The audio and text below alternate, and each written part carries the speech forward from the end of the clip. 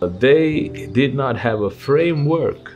They did not draw lines within which they're going to spend, they're going to live their lives.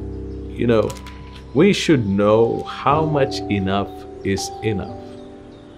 When you have an amount of money and you go to a shop, you need to have a budget, and you need to know how much you're going to spend on that dress, how much you're going to spend on that birthday cake, how much you're going to spend on, that dinner that night, And that's so important. We just can't say that, oh, I believe God's going to supply me, so I don't have a budget. I'm going to just do what I want to do. And that's not going to work. That's not faith. That's presumption. That's presumption.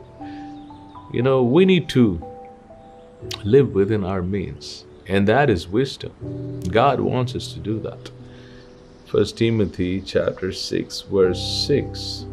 Now, godliness with contentment is great gain. So, godliness, which is actually having true fellowship with the Lord, and contentment, that is living within your means, is going to help you have great gains in life. You're going to be blessed financially. And verses 7 and 8 tell us, for we brought nothing into this world, and it is certain we can carry nothing out, and having food and clothing, with these we shall be content. So contentment.